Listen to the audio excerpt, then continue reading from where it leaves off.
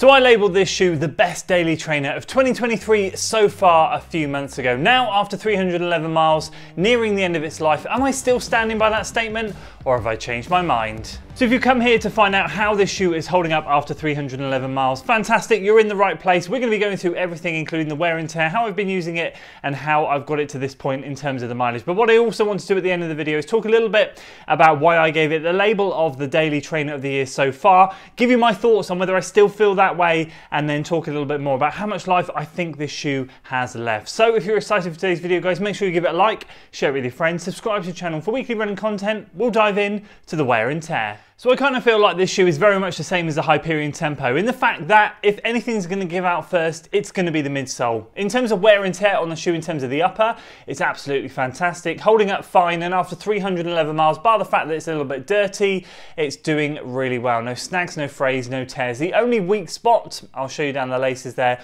all looks good. The only weak spot in the shoe is the heel. I don't think the camera's going to pick it up, but the material at the back here is very much thinning out. I expect to see a hole in the next 50 to 100 miles, but to be honest with you, I kind of feel like the midsole might go before that anyway. We'll talk about that shortly. In terms of the midsole though itself, I found with the Hyperion Tempo that the midsole really kind of started to give out on me around this time, and I would squeeze out a few more miles. I had a couple of pairs of the shoe, but around 350 miles was the most I got to the second pair to. The first pair was around 320-ish. Well, I'm pleased to report so far it's holding out. I don't quite feel like it's there yet. And when I say there, what happened with the Tempo was it went completely flat, completely dead. It was like when you were running, it would like shake through your teeth. It went ridiculously firm and it lost all responsiveness whatsoever. And although it's not as lively and poppy as it used to be, we're certainly not at that stage yet. In terms of the outsole wear, a little bit on the toe off area there. Other than that, that's probably where I've been doing a lot of drills and strides.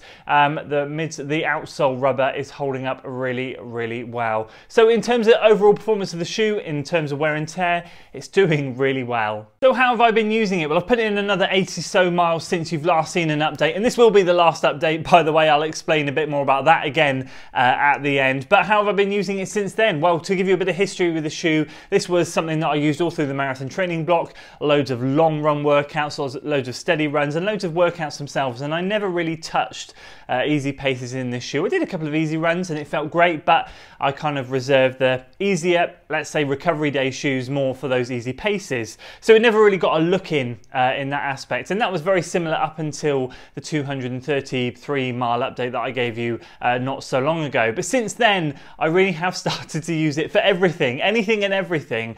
I've fallen in love with the shoe so much that I just want to wear it on every single run.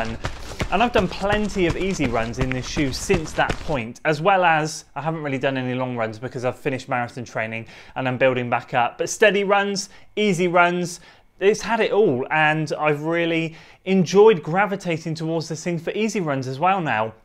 Which is strange because I've got better shoes for that purpose, but then have I? I love running in this shoe.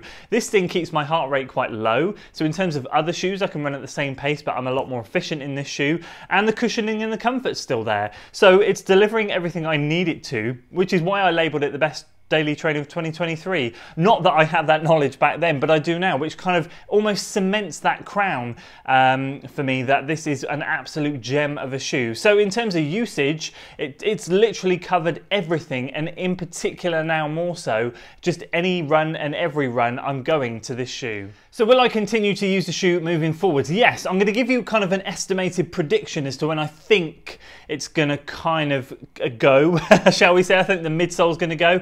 I think it's going to get to like 400 miles.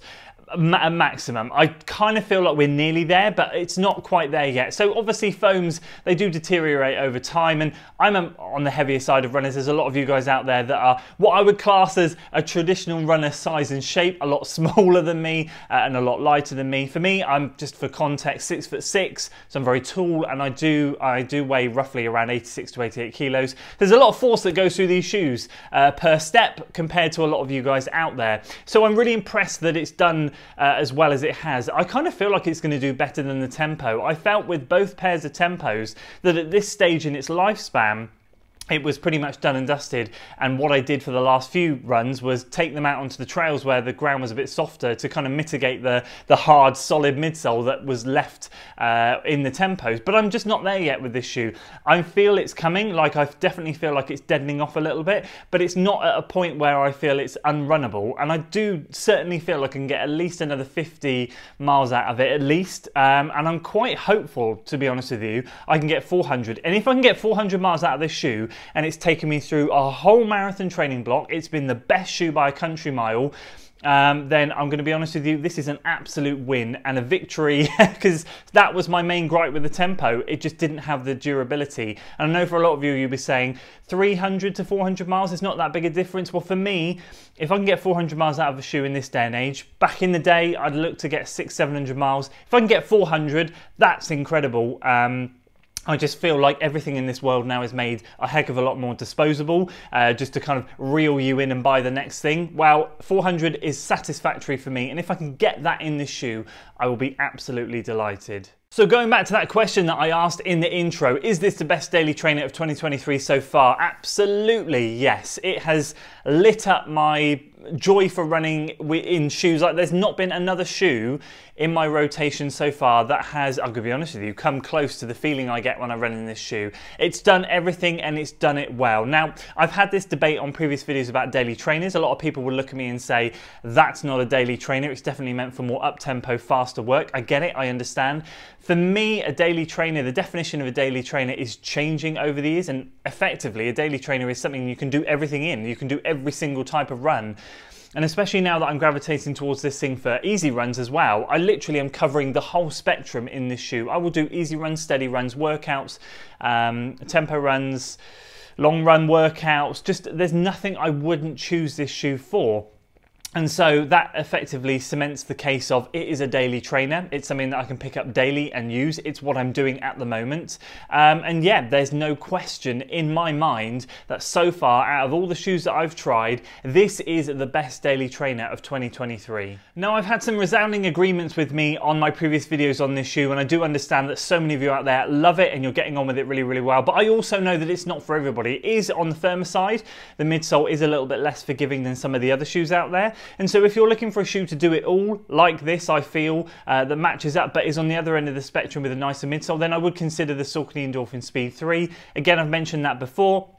A shoe that I feel like I can do everything in. The Speed 3 is a shoe that I've run easy in moderate, steady workouts, long runs, everything. It does the whole shebang, and I feel like those two shoes, the Hyperion Max and the Speed 3, are great for exactly the same stuff. They're just opposite ends of the spectrum in terms of the midsole feel. So if you're looking at something like this but don't want to risk gambling on something a little bit firmer, then do consider the Endorphin Speed 3. I'd say the Speed 2 and 1, a lot of people say I can get it on discount, is it worth it? Yes, but what you'll find with those is they're certainly more geared for speed. They're not more of a daily trainer. The adaptations that they've made to Speed 3 and the adjustments have meant that it's kind of toned down a little bit and not quite as edgy as the 1 and 2, but certainly can cover more bases. So I do feel like in terms of comparisons, the Speed 3 is something to go for if you're looking for something that's not quite as firm as this. So this will be the last update I provide on this shoe. The next update you'll see will be a community post. I feel like I need to use that feature a little bit more so I can deliver information that way, rather than me continually making videos at every 100-mile update. I kind of feel like I've done enough of this shoe now. I've shared enough information. You guys know how I feel about it. You know how I've used it. So this will be the end. In terms of the finish date, I will post the final mileage in a few weeks' time. Whenever I feel like it gives up the ghost, I'll post a photo and I'll give you some stats of where we got to with this shoe. But as always, I'd love to hear how you guys are getting on with the Brooks Hyperion Max. And if you found a good competitor to this shoe other than the Endorphin Speed, I'd love to hear that too. The Float Ride from Reebok has been mentioned as a very similar style trainer. Do It All, I know that's another good one. I can't test that, sadly, it's not in my size. But I'd love to hear from you, any others out there that you can recommend for anyone else watching. That's it from me today, guys. I hope you enjoyed the video. If you did, please do consider giving it a like, share it with your friends, and subscribe to the channel for weekly running content. I'll see you in the next one. Until then.